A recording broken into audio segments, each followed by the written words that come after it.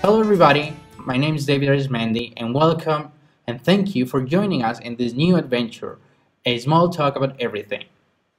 In this video series, we will be discussing a piece of literature that explores the human condition and intends to explain how the hero of our stories can give us a life we love. For that, we are joined by Eric Riley, who is the author of A Hypothesis of Everything. Eric, thank you for letting us be in your home and thank you for joining us in this new trip. All right, well, thank you, and hi everybody out there. It's good to be here. Thank you, David. Okay, it's nice to have you here. Eric, first, before we go inside of the book, we would like to know the man behind the book, right?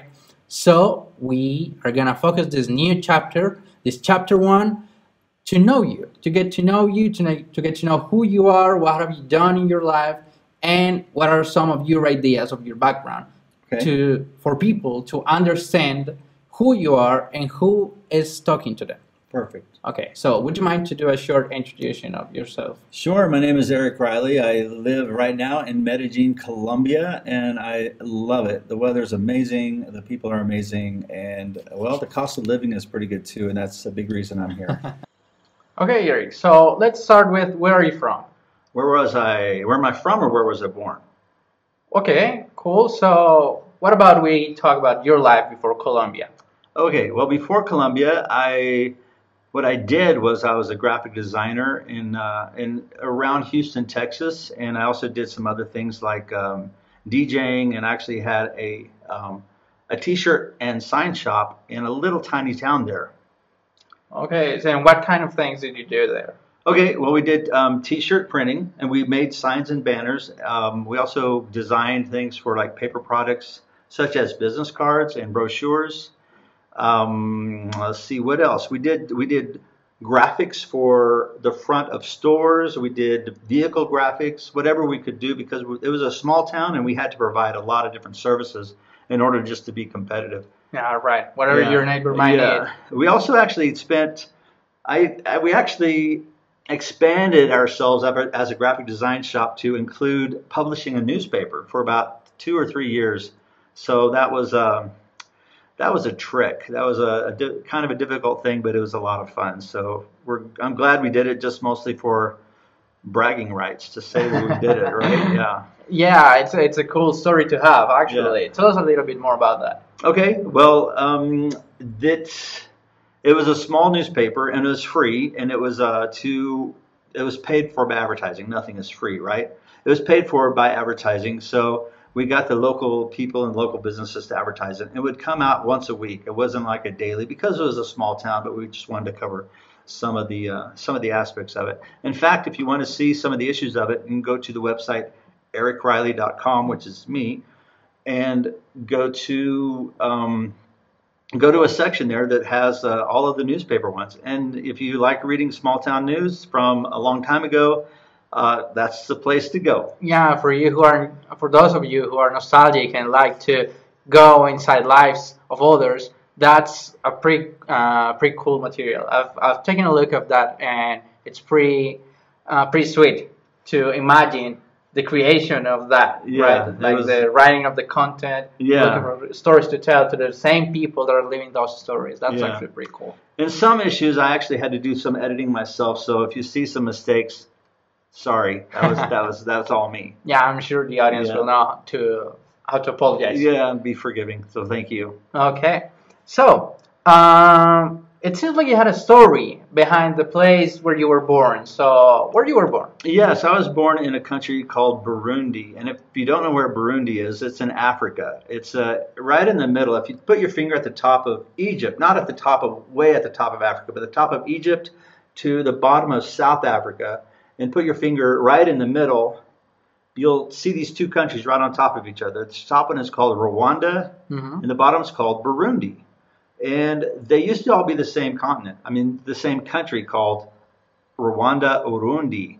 And then the Belgians actually colonized that part of Africa, so they split the two countries, thinking that the Hutu tribe would live in one and the Tutsi tribe would live in another. But there's a lot of war and a lot of problems. And if you've heard of Hotel Rwanda, that's an example of a genocide that happened And it wasn't the only one, actually. So there were multiple genocides that happened between those two tribes, and it was very sad history. But now they're doing a lot better. So the country on the bottom was called Burundi, and right in the middle of that little country is a mission station called Kibimba, and that's where I was born. It was a Quaker mission station, and my parents were Quaker missionaries out there. Okay, pretty cool. So you mentioned that your parents were Quakers. What is that? Okay, the Quakers is like a denomination, much like Methodist or Baptist. It's a Protestant denomination, very old. Like it started in the mid 1600s, and it grew very fast in England. And it's so old that it's had a lot of divisions and splits. And because they really they hold a high value on personal expression, and it isn't like the Catholic Church where everything is pretty much set in stone. It's had a lot of outspurts of different kinds of. In fact, I was in London in 2004 or 5, staying at what's called the Quaker Missionary House. It's sort of a hostel for people coming in. It's called the Quaker whatever. And there was a lady at the desk there that she said that she was a Buddhist Quaker. So I don't know how that fits, but good for her. And I've had people on a ski lift ask me if they've heard that they were actually homosexual Quaker churches. So again, it's a very old denomination and a lot of different ways that it's actually grown. My parents are part of the Quaker organization that were more evangelistic because they were missionaries, so they actually wanted to expand their faith into something that was more valuable for people. Now, do you want to know about Quakers and what they believe? Yeah, absolutely. Okay. I was right about to All answer right. that. Well, that's what makes Quakers most unique is that they actually had more social distinctions rather than faith. They also had a very, very deep faith in God, but it is very, very pure. Like God was bigger than the Bible, and His words were like could be spoken and outside of just the confines of what the Bible was saying. That God was actually a character that was alive in the world and actually active in the world and not dead in some type of just the words of just the Bible. So they got in trouble for that a lot in the early times when the Anglican Church was just so rigid about what they believed that it got some problems with that. Hold on one second, guys. We're good. The Anglican Church got pretty rigid about that, making sure that everybody was following along the lines that they needed to. So actually saying something like, hey, we're not sure if we believe in only the Bible, but that God is actually bigger than the Bible. But the distinctions that they took with them were if you say something, you do it. And, well, let's talk about the word Quaker. Quaker was kind of like a mocking word. Like people would call them, you're just a Quaker. What would happen is they believed what they believed so strongly. Things like social reform, social equality was a big one. They wouldn't tip their hats to the elites, and that got them in a lot of trouble. And they'd actually be sent to prison for things like that. So when they get in the witness stand, they would be so convicted of what they believed that they would like tremble and their faces would shake or whatever. So that's what people that saw them on the witness stand would call them Quakers. And not just because they invented some type of oatmeal. It was because they actually were, compelled to like move or tremble in the face of confrontation. So people started making fun of them and just called them Quakers, and it stuck. But the real word for the Quakers was called the Society of Friends. And that was basically based on a verse that Jesus said, you are my friends if you do what I command you. And those things about commanding was actually the distinctions of say something and mean it. Follow through. Your word is your contract. That's it. Everybody's equal from races to levels in the society, genders. Everybody's equal. And peace. They were really proponents, like they were activists for pacifism. So they really were. In fact, the United States Army had a category just for them called conscientious objectors. You could still be in the Army, but you'd have a line called conscientious objecting. When sometimes they would put you as they'd still put you in the middle of the war, but they'd put you as a medic or some type of other thing that you wouldn't have to be holding a gun killing people. So there was an actual an allowance for the people that had those type of convictions. Yeah, I'm pretty sure people here in Colombia will understand a lot. Will fraternize with that idea because Yeah. it's actually something new here in the country since it's you can only be a how did you say it? Objector? The conscientious objector. Yeah. Oh, okay. Conscientious objection. Yeah. You can only do that here in Colombia since 2009. Really? Right, Wow, that's right. That's new. Okay. So it's pretty new, and people will pretty much understand and feel what your Wow. what the society and the community that your parents belong to Wow. felt like if they ever had to. Maybe Yeah. your dad had to serve. Well, I signed up for the draft when I was 18. I was the only boy in our family I had multiple sisters, but because I was the only boy, maybe that's why they didn't draft me. I don't know, but I didn't get called into the draft, but I was ready, and I had signed that conscientious objection. So I don't know what that would have meant. I may have still died in war. I don't know, but I wouldn't have been shooting other people while I did it. Oh, hopefully not. Maybe we were lucky. Yeah, We were just lucky to have you survive. Yay! Thank you. All right. Okay, so Eric, would you call yourself a Quaker? Yeah, I would call myself a Quaker in distinctions in what I believe, because I really believe in God with all my heart. If you're asking me when the last time it was when I went to church, it's a long time ago. But my faith is real, and my spiritual life is very active daily.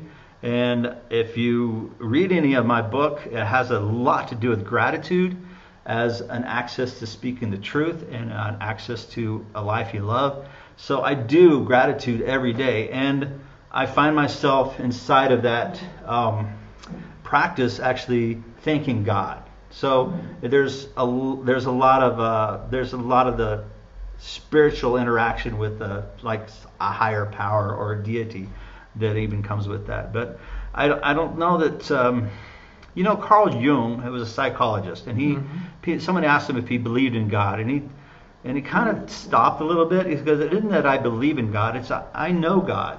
So when you know something, it isn't that you have to believe it anymore. It's like there's a confidence, just a knowledge of like it's settled, it's peaceful, and it's good to go. Mm-hmm. I think that's good. That's pretty nice. Actually, it's good to have a system of beliefs that makes you a better person. Like that's what a lot of people, even people. Well, in my case, I'm not too fond of religion itself as a concept, right? But I'm very fond of being a moral person, having ethics, right? Right. And just as you said, what Quakers stood for, which is keep your word, right? Be fair to others, be rightful. That's actually something that's quite important. And if your faith helps you doing that, I think that's very positive. It doesn't have to be a bad thing, right? Right.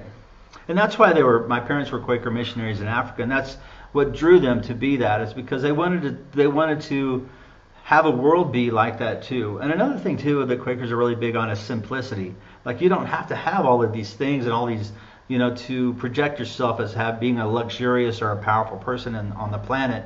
You can live real simply and have fewer things, but also live simply in the way you talk to, like speak the truth. And they're really big on that. Like again, your word is your bond. What you said is yes and no.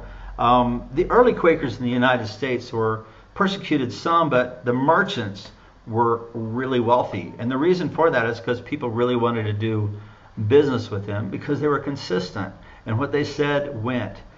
In fact, if you've heard of the brand Quaker Oats, and that's mostly how any of us know that there's a Quaker out there is because of the oatmeal brand. They were an oatmeal company, but they weren't called Quakers at the beginning. But they used the word Quaker. I don't think any of them were Quakers, actually. They used the word Quaker because Quakers were known for quality and consistency. So they adopted the word, not because, I guess if the Quakers wanted to do a class action lawsuit and say, hey, we want money for using our name, I guess they could, but probably not at this point. because they're very old, of course, and they're global. But the Quakers were known for their consistency and their quality for products, and yeah, they became very wealthy. Early Americans like William Penn in Pennsylvania, that's what Pennsylvania was named after, is William Penn, and he was a very wealthy Quaker. The people that owned the store Macy's in New York were also Quakers, and they were the first ones to create what's the price tag. If you see price tags on anything in the store, Quakers invented them. Really? Is that so? And what for? Well, just for consistency. What happened was people would come in and barter. Like they'd say, "Oh, this is too much," la la la, like you do in every other country in the world, including Colombia, and you try to get the price down a little bit. And then a poor person might come in, and you'd spend 10 minutes bartering with them. And a rich person might come in and they say, "Well, it's worth my time, so here." So what they did is created a price tag that was fair for the poor and the rich, and they just said, okay, one price. And everybody loved it because something was consistent, even though it might have been cheaper somewhere else, and they might have been able to barter for it a little bit, depending on the mood of the owner, basically. But they knew that every day they could get this price for this thing. Okay, so you can thank the Quakers next time you go to the supermarket to have predictable prices. Yes, that's exactly out the list. Right. Well, it made them rich too, and people who do have price tags do better than the people that don't have price tags. Okay, there you go. A business tip for you guys. So, Eric, tell us a little bit more about your family. Okay. Who is your family? All right. My dad's name was David. Well, actually, his first name is John, but it went by his middle name, David Riley, and he was on a team of people that helped build a radio station in Burundi, and it was way back in the day, way before internet, way before any of that. In fact, I remember him inventing things like taking a manual typewriter and using what's called punch card technology, and you have to actually Google that and look that up. Punch card technology, and made a tic-tac-toe computer, like a tic-tac-toe game that would play with you, and using a manual typewriter with punch card technology. So he did things like that with that type of thing, because we didn't have a lot of electronics. Of course, he had the radio station, which he did a lot with, but it was pretty incredible what what these guys would do with absolutely nothing. So there'd be some radio stations in the United States that would have all these broken parts. Well, to get their tax write-off or whatever, they just put them in barrels and send them out to Burundi, and then my dad would have to unpack them and try to actually fix a lot of things and build some things from actually just scratch. Wow. So he was a pretty amazing genius, and I can't say that I got any of that, but I like to invent things, and I'll tell you about some of that a little bit. My mom was an accountant and mostly just raised us kids. I have 3 older sisters, and 2 of them were born in Burundi. One of them was born in the same house I was born in, but of course not at the same time, 2 years before me. And they're amazing. They taught me how to listen, and they were all musical at some level. So me being the youngest, I took on some music practice, and there was a lady out there that taught us piano, and we took a lot of piano lessons. And if you see the guitar behind David over there, that we have, I play guitar a little bit. So I hung on to a little bit of the music, and just had some, just music is amazing. It's a fun way to express your life. So See, what else about my family? I think that's it. We spent the first 10 years of my life anyway in Burundi. And then we moved to the state of Kansas before I moved to Texas after college. So I spent most of my high school, junior high and high school and college years in Kansas. And that was, just going to school and whatever it was there. But a lot of my professional life was in Texas after that. So that was even better. Okay. Okay. So thank you, Eric. We'll have a short pause for commercial promotion to thank iLearn Language School for sponsoring this video series, and we'll be right back with you.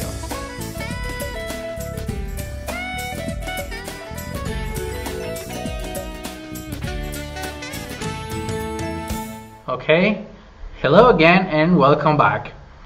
Our next question, Eric, for you is, what has Burundi and being born so far from where you were raised represented to you? What does it mean in your life? That's a great question. Burundi, I still have a lot of connectedness with Burundi, obviously because I was born there, and it's a country that has experienced a lot of pain. I actually went back in the early 2000s to see where I was born. I knew it was a house, but I didn't remember which one. And I went back a few times actually between 2001 and 2005. I went 4 times. And and that's actually in the book too. It's in the preface chapter called Burundi and the Life of Riley. If you want to read some of that, you can see some of the events that went with that.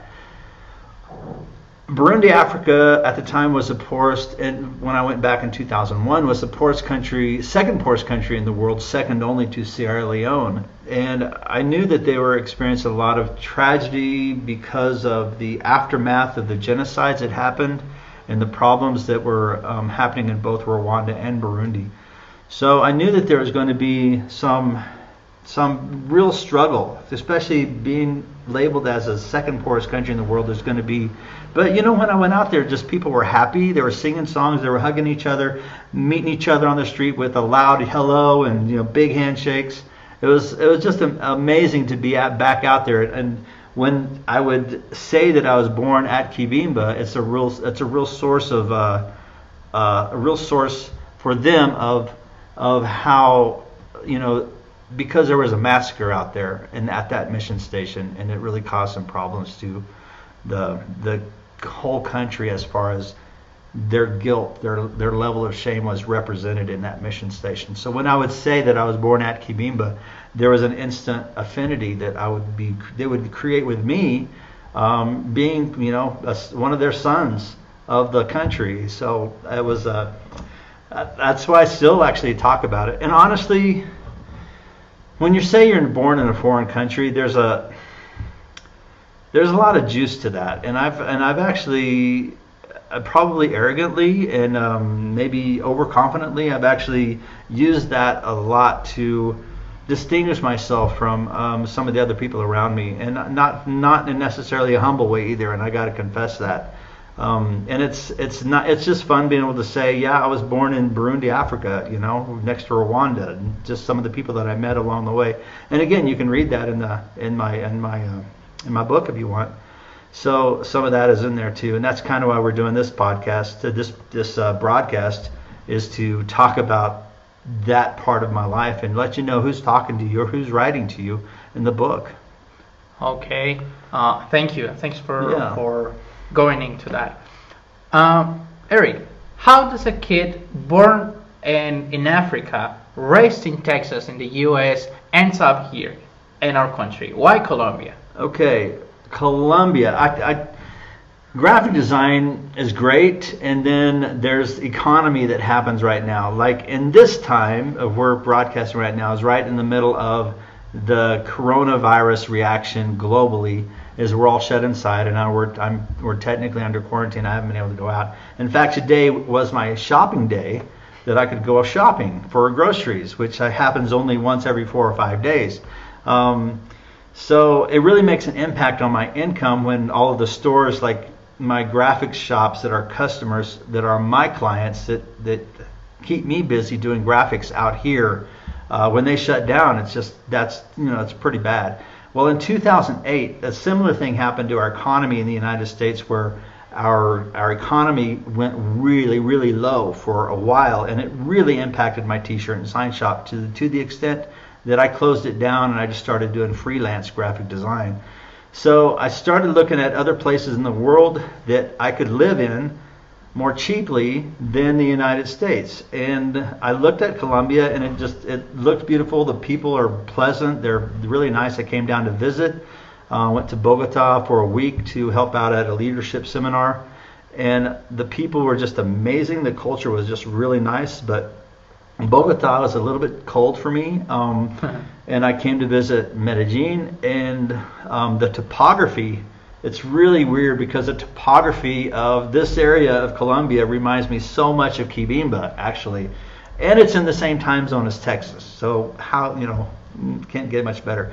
The weather's amazing. It's so consistent, and consistently like that balcony door behind me is usually wide open all day and all night. And I live on the 3rd floor of my building, so there's no, people sneaking in or anything. But it's just nice to be able to have amazing weather 24/7, 365 days a year, and it does rain, and then it doesn't rain, and it's just amazing. So, and then the people like David it's just a beautiful culture to be a part of, and again, the beauty of nature is amazing. The whole city of Medellin is just surrounded by and includes a lot of plants and a lot of nature. So people really respect nature around here, which I really adore that too.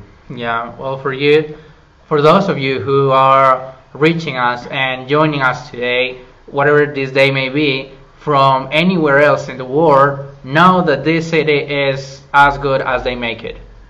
It's true. Yeah, it's come true. visit and come live here. We are actually very happy to welcome people, to have people come from all around the world and try to contribute. I mean, those who contribute, Yeah. right, to this culture, to grow it. I'm a strong believer that every culture that has been rich and has flourished throughout history has done it most of the times because of the cultural crush and the cultural crosses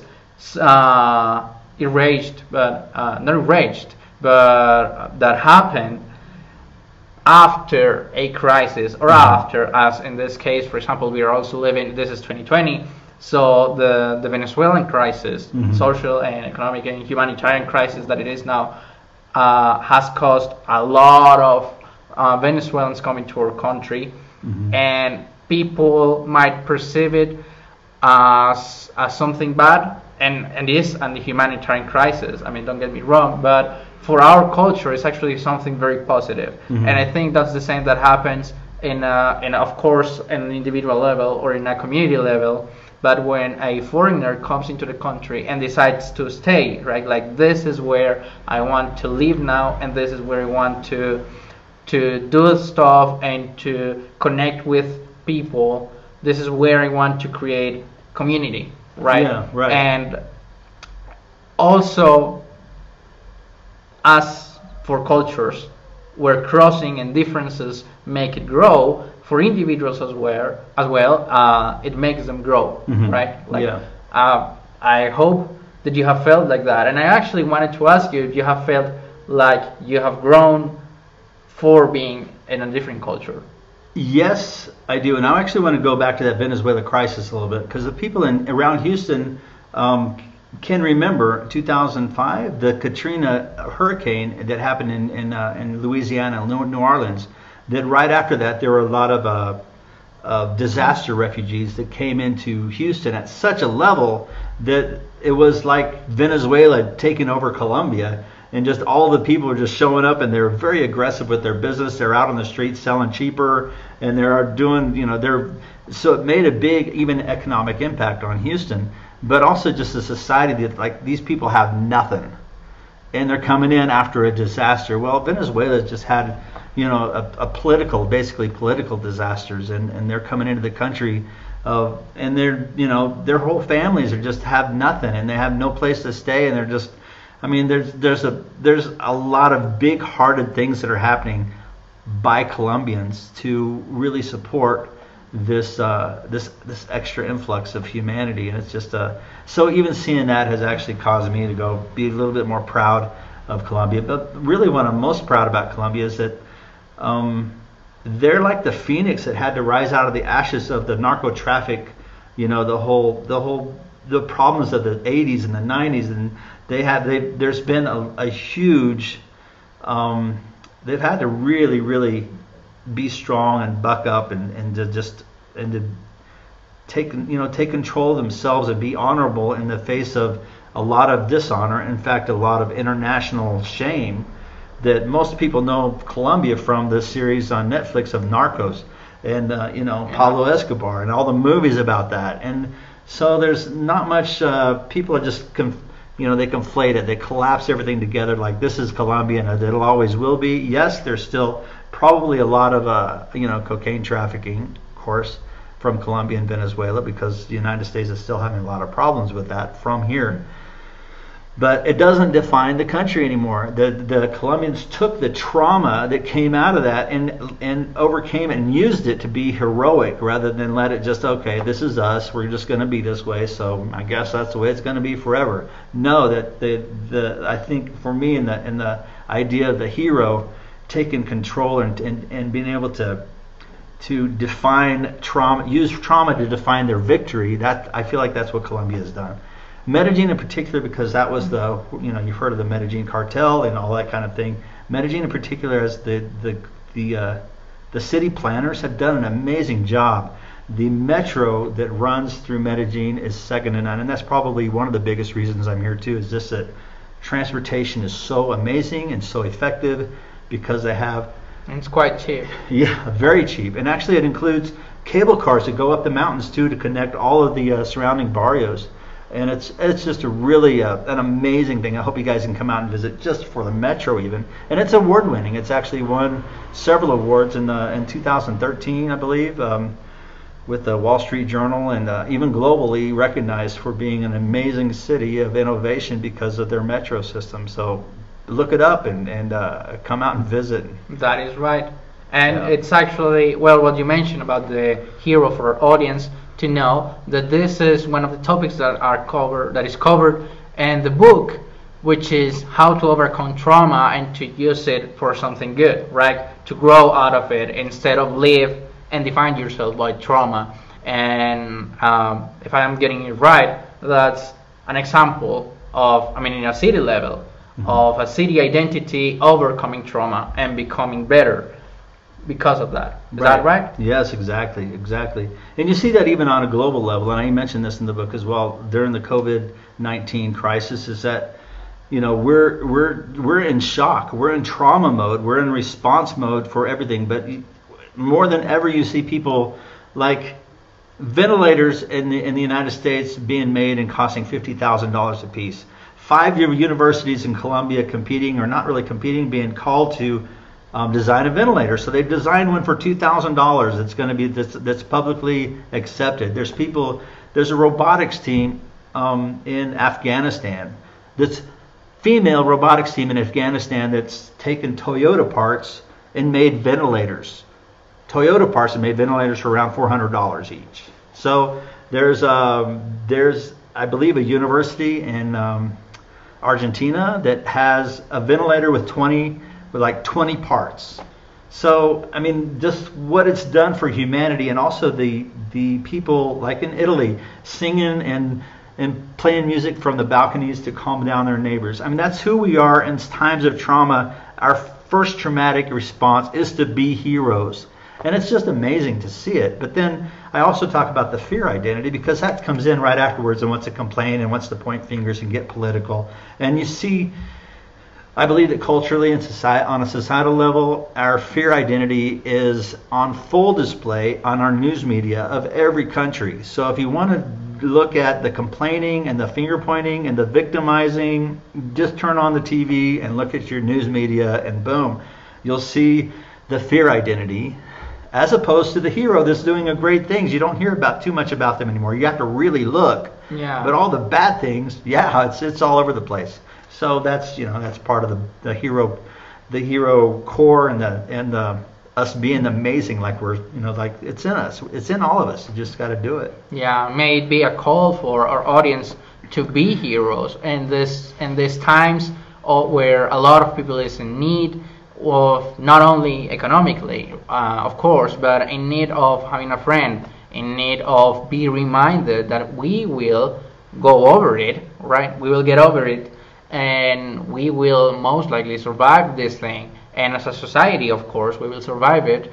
But right now, it might seem very dark, and because of that, also thank you again for being here with us, because this is part of that. This is part of using the hero and creating things out of the crisis, right? Yeah, exactly. Like putting this program together and bringing you this, and you being part of it, listening to us and following through this video is part of being heroes, right? Of doing something. If not, I mean, even if it's just remaining sane, right? That's right. That's exactly it. I want to say a little bit more about Columbia too. Being here in Columbia has also given me the space, of course, to be creative, like to write this book and to do, more graphics that I want to do. It's also given me space to think about inventing things too. In the last couple of years, I've been thinking about this audio cable that could use and actually exploit the features of every channel that comes out of your audio out signal of your laptop or your cell phone. You got your left channel, right channel, and you got your microphone channel. So it's being able to use all those channels inside of being a mobile DJ that not only lets you play out to public speakers, but also uses one of the channels to actually use for your headphones, which is normal. A lot of they even have cables for it too, but to also expand to actually be able to use one cable for your output, for your headphones, and for your microphone. So that's what I'm working on right now, and I've actually designed prototypes for that. You can see that on my website.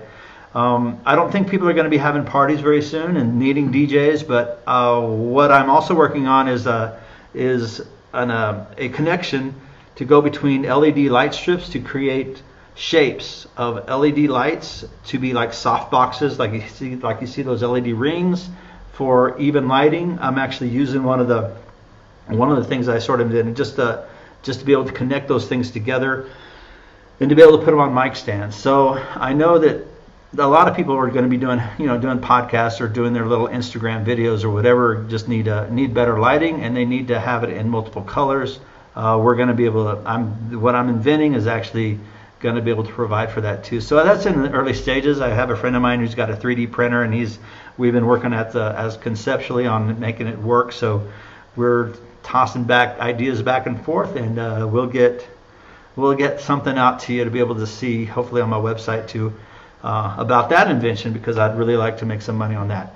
By the way, my book is free and will always be free. So that's I'm not making any money on that. So but I have a place on my website and also on the Facebook to see the different apps of donations and the ways that I can get tipped or get some contribution for whatever. If it's making a difference for you, great. If it's not, I understand, and still tell your friends that it's not making a difference, and tell a lot of your friends that it's not making a difference, and let them see for themselves. So yeah, thanks. Yeah, I mean, the more people that join us in this conversation, in this big conversation, which is the book, right? It's something that you're writing as an author, but it is a conversation with this culture and the culture of the world of that part of our global culture of being depressed, right? Mm-hmm. And being sad and shutting up our heroes to give in to the fear protein, right? Which is a concept that you will know better in the book. But that is remarkable. I think it's very remarkable to have a mind at work, doing stuff to keep alive your business while creating something that's meaningful. And well, in the name of our audience, I want to thank you for that. Oh wow, thank you. Yeah, I've been part of this ride with Eric of having conversations around the book before it actually is written, and then reading it or discussing. I've been discussing it with you for years too, and having glimpses at what right now is happening as a book. Right. So I want to say that inspiring. David doesn't think like me, and that's actually the best part about this whole thing, is that we get to dialogue, and he gets to disagree with me, and I talk to him mostly to get the disagreement. So to refine this, to get it, how does this fit into today's culture without being overly spiritual about it or being religious about it? How does it actually apply? So guys like David has been just so valuable in being that sounding board. And the bonus about David is he is a professional translator. So he has actually the one taking the words in English and translating them into Spanish right now. He also can do that for French. If you have any French documents that you need translated into Spanish, a little bit of a plug for him on that too. So just know that in the future, if you see the words of and if you see some concepts that are in Spanish that are really wake you up, it's because David's been applying more heart to it than just what like literal translations are. So he's the go-to guy for that. So I just putting that plug in as well. Well, thanks for the short promo. I appreciate it. My pleasure. Thank you. Okay, Eric. How about we talk about the people? We already talked about the country and where you were born and how it impacted you, right? But let's talk about the people that have had an impact in your life, right? And who of those people might be here in Colombia? Okay, well, there's a big long list of people in my life because I'm old. I'm 57 years old actually, and after that many years, you get like 1,000 people that have really been amazing and impactful in my life. But I want to probably bring it closer down to my immediate family. Of course, has been so supportive. And a great sounding board for some of the principles and stuff that I want to describe in my book, as well as clarifying some of the things that happened in the past.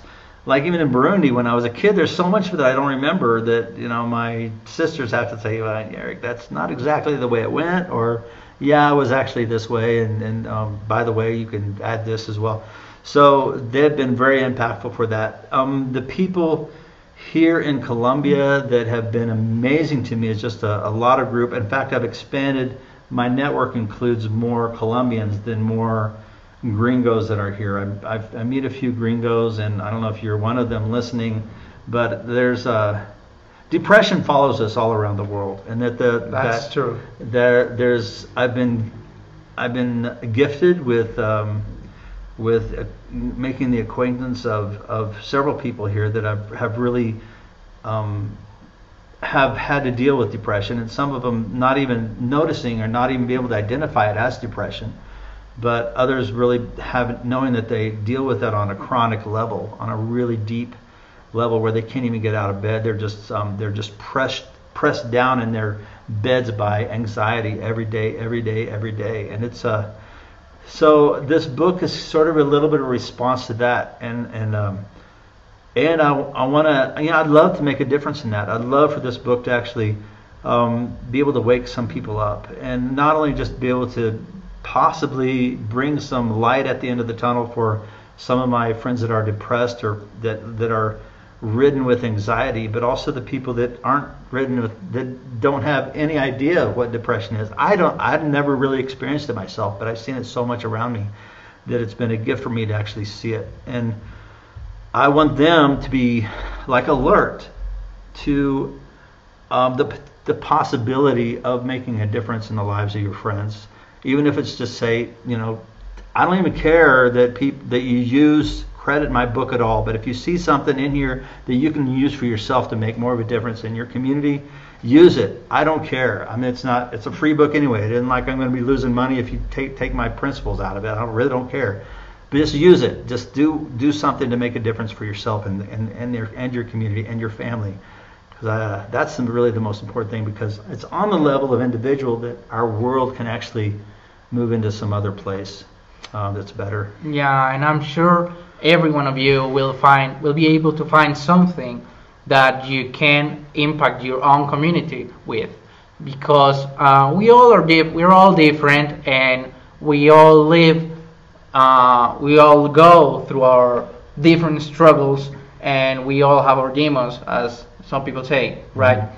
Mm-hmm. But the book is very wide on how to approach those things, and it talks to our very core as humans, which is, it's my opinion that it's a message that goes very deep, and that in doing so, it allows every one of us to find something meaningful to it, right? Whether it's a concept, whether it is one full chapter of the book or the whole thing, I don't know, maybe it's the preface, maybe you will find something to impact your community and in the life of Riley, mm-hmm. Right? Right. That might be it. So I encourage you to actually go looking for things that are worth sharing with others. Exactly, right. And as far as people go, there's David. Having him in my life and actually seeing him take on life from a different point of view, philosophically and maybe spiritually, but yet being someone who is so committed to integrity and and committed to the health of humanity with a different type of level of or different perspective than me has been brilliant. So thank you, David, for being that kind of an impact on my life. Friends of mine that have connected, that David and I were actually connected me with a lot of other people. That's her name is Danny, and she lives in Texas now. So we sort of traded places, but she actually, and I don't remember. Oh, I met her on a Metro cable because she was curious in learning English, and someone else was here to do some seminars from the United States, and she was across from the Metro cable, and she just wanted to know what we were talking about, if she could practice her English with us. And then she connected me with several people just like David. So it's how the miracles sort of happen, and it's just weird. It's just very, very, very interesting how life turns out when you quit saying no and start saying, okay, let's look at this and have a little bit of fun or a little bit of adventure with life. Yeah, writing stories is a way of living a happy life. Yeah. Like being open to write those stories and to create stories for other people. So yeah, I also thank Danny a lot, because she is the reason why this program is happening right now, actually. So if you're watching this, Danny, thank you very much. I hope you're being very happy there in Texas. Yeah. Eric, I'd like to talk a little bit more about you as an author, right? So let's start with the name of the book, right? So the book is called A Hypothesis of Everything, which I understand is a wordplay with The Theory of Everything by Stephen Hawking. Is that right? Right. Okay, so why hypothesis? Why not theory? Okay, well, theory of everything is already taken for one, but a theory is well, it isn't proven, but it's closer to being proven than a hypothesis. A hypothesis is a hunch. It's like, okay, here's an idea. Let's have a hypothesis to move it into the category of theory, to actually be an axiom or a fact or a law down the road. So yeah, I don't think we're even at theory yet, but there's some things that have worked well in my life. So I'm still just at the hypothesis level, and it's not the hypothesis. Notice that it's a hypothesis. It's my hypothesis. So one out of 150 billion people, no, not billion, but just hundreds of millions of people that have ideas, this is just one of them. So there might be more people than that have ideas, but yeah, that's part of the encouragement too, is just have an original thought. Don't just launch out and grab hold of something that might be original or might not be, because there isn't much on this planet that is original anymore. That's actually in the Bible too, and most philosophers is just really there's nothing new in the world.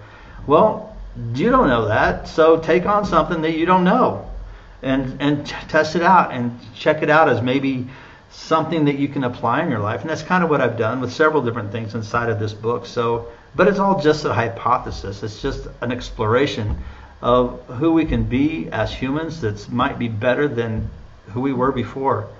And also, I'm not going to sugarcoat it. Most of my books, most of my chapters show our really dark side and why we don't do that. Why don't we do gratitude?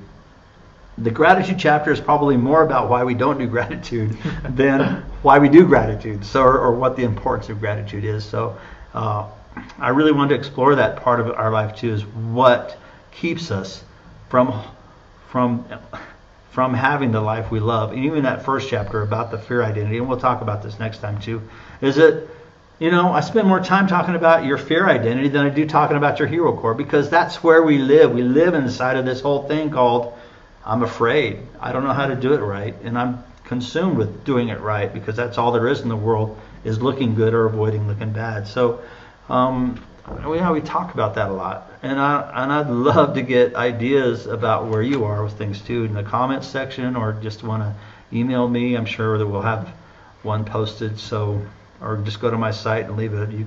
Down at the bottom of the page, you can email me from there too, at ericriley.com. Yeah, well, take the title, you guys, as an invitation or as a teasing even to tell us your own hypothesis of everything, right? This is Exactly. one of them, but we would love to read what's your hypothesis of everything or your hypothesis of something, right? Yeah.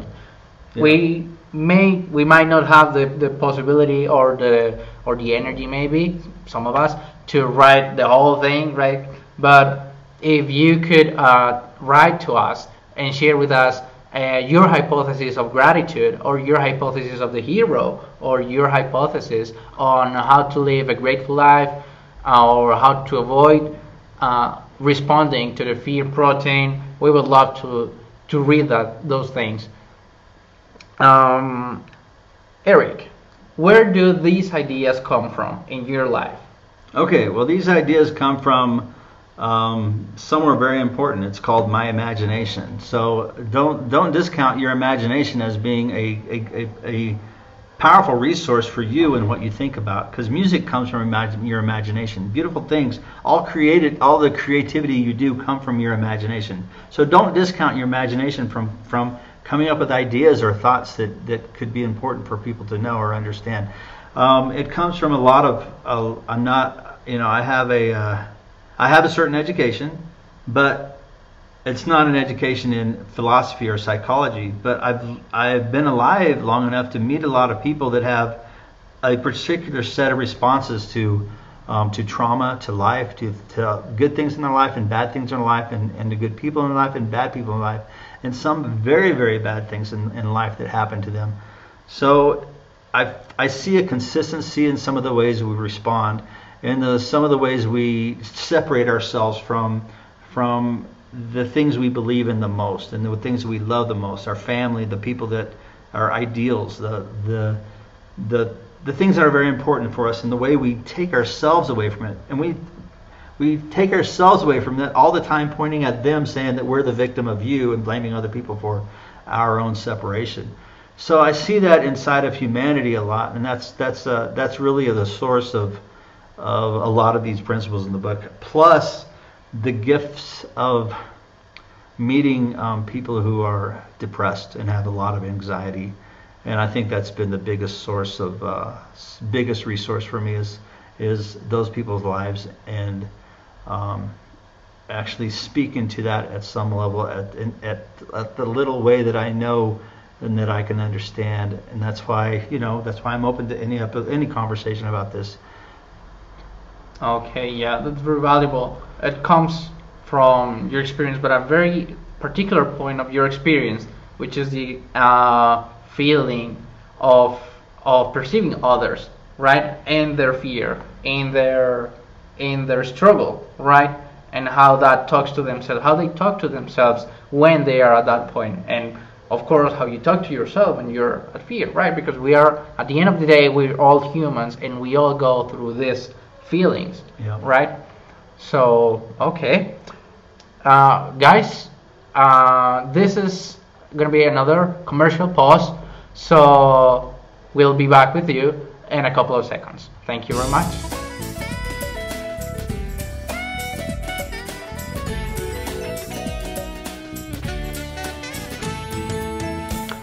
Queremos agradecerle a nuestro patrocinador, iLearn Language School, por apoyar este proyecto y por patrocinarnos en esta aventura de hacer el Small Talk About Everything. El iLearn Language School es una escuela de idiomas ubicada en Sabaneta, en el municipio de Sabaneta, en el Parque Comercial Aves María, local 115. En este momento de la crisis del coronavirus, estamos ofreciendo cursos virtuales. Están las matrículas abiertas para todos los que quieran tomar cursos de inglés y de francés desde la comodidad de sus casas. Yo soy uno de los profesores que colabora en la escuela, pero tenemos una opción muy amplia de profesores y de niveles con los que cada uno puede comprometerse y donde cada quien puede encontrar lo que necesite, lo que está buscando. Es una buena forma de aprovechar el tiempo que tenemos en este momento de la cuarentena para crecer académicamente, ¿cierto? idea de aprender idiomas es algo que ronda en la mente de todos, sobre todo acá en Medellín. Las personas usualmente están en búsqueda de eso y iLearn Language School es una muy buena opción. Yo como colaborador me he sentido muy feliz trabajando con ellos.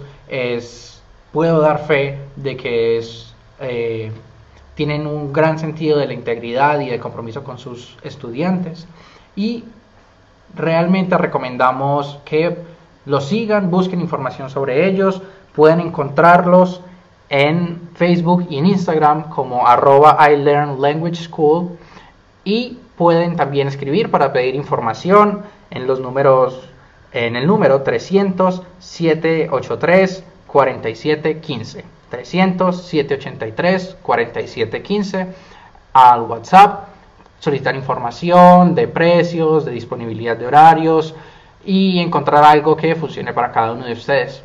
Muchas gracias a nuestros patrocinadores. And we're back. We're gonna go back with Eric to wrap our first episode up. Okay, Eric.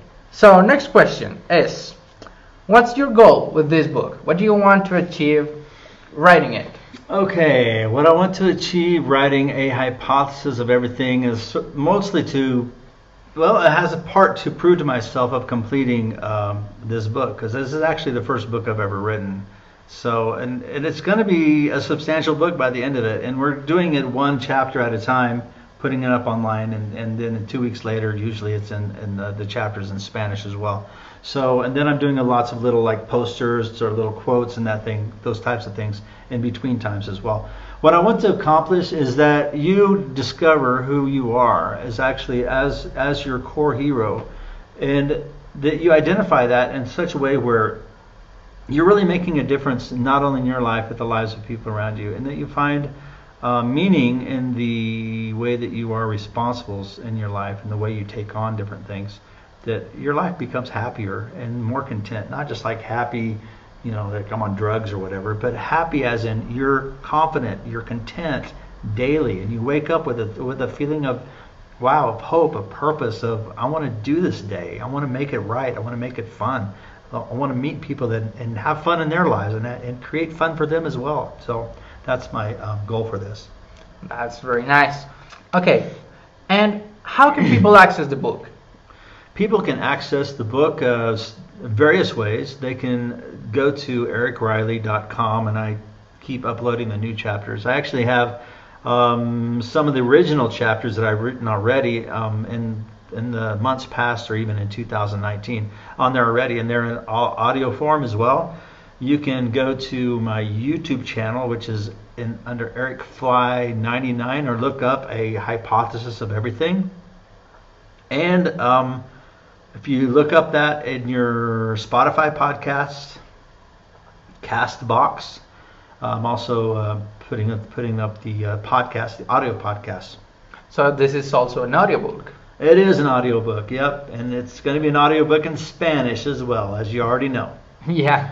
Okay. So ericriley.com is where you can find the chapters, the written version of it, and the future when the book. This is a work in progress. Yes. But you will be able to go with us in the process of writing and creating it. You can follow every chapter as it happens, and as Eric said, it will be also translating into Spanish for you. Right. I have a Facebook page, a hypothesis of everything. And in Spanish, I think it's going to be una hipótesis del todo. That's right. On Facebook as well. So we're going to have one page that's fully in English, and then we're going to have another page that's just going to be the Spanish version. So you can find us on Facebook as well. Perfect. Okay, Eric, tell us, how can people support the Hypothesis of Everything project? Okay, I have several finance apps that you can, if you're like in the States, or if you have a USA bank account, you can contribute. But I also have on my page, on my support page on ericriley.com, my Bancolombia savings account number if you want to tip me.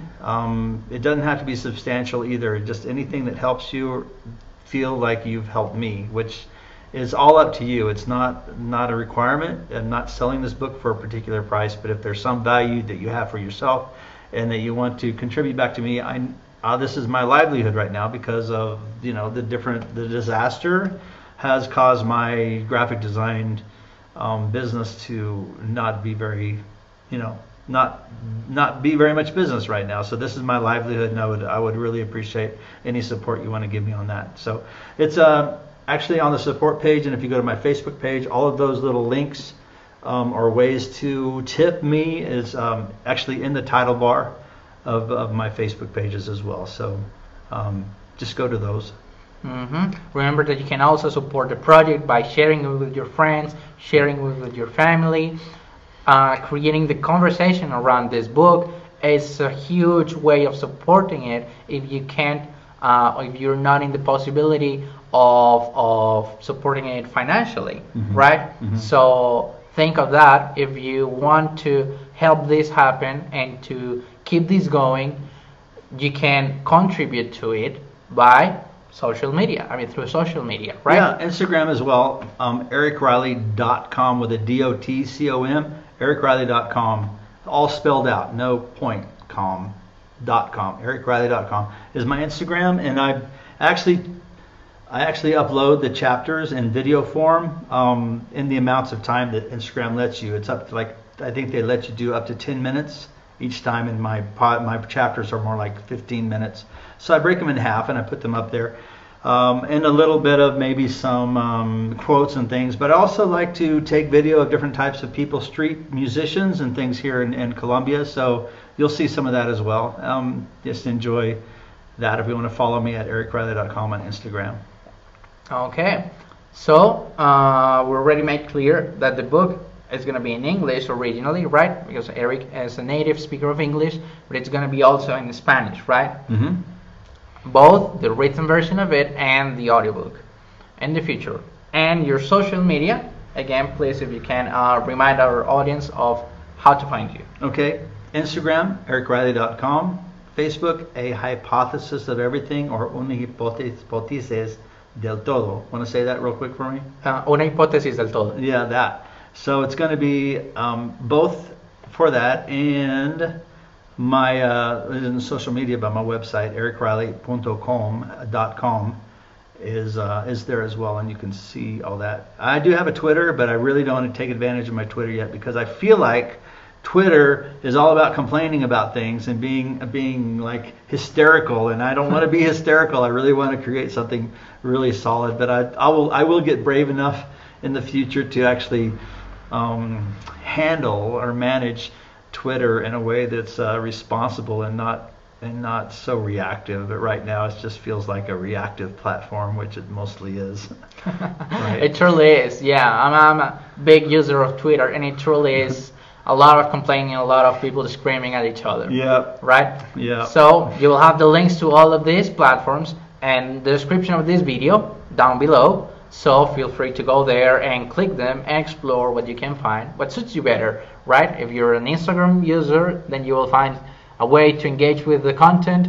If you're a Facebook user, you will have a way, either you speak Spanish or English, you will find something where you can explore the book, right? And Spotify, as you mentioned earlier, Spotify will also be in the description. You can find all of these links below, and the book right for you guys. Right. This is a regular publication that is intended to be every week with a new chapter. This last chapter has actually taken me a few extra days to write, almost an extra week to write, and some things might be like that, but we're going to announce to you when we're going to be on next with and actually maybe when a new chapter shows up. So the intention is that every weekend I have a new chapter to show you that is in English and hopefully even in the audio form. The audio form definitely, but hopefully we'll have a cool little video presentation to give to you as well with that, because that's the intention, is that I get a chapter done every week until this thing is done. My intention is that it will probably be 10 or 11 chapters total. And right now I have that sort of planned out, but who knows, it might be even more. So thank you, and keep joining us here on this talk show, because we're going to be taking on a chapter almost every week. Okay.